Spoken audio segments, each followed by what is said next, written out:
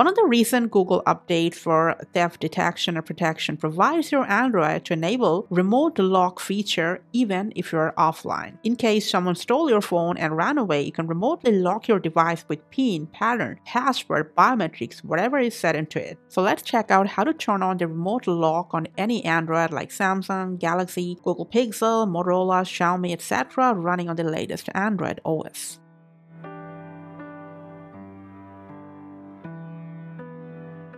Beforehand, you gotta turn this option on. And for that, you need to set up at least one screen lock, PIN, pattern, or password.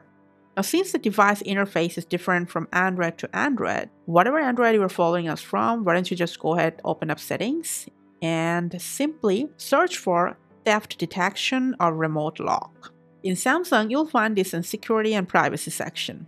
Now, before you can turn the remote lock option, first just go ahead, turn on offline device lock. So even if your device goes offline, Google can trace your number and still remotely lock your phone screen. Go to remote lock and then toggle on this use remote lock button. If you scroll down, you'll see your phone number is being verified automatically.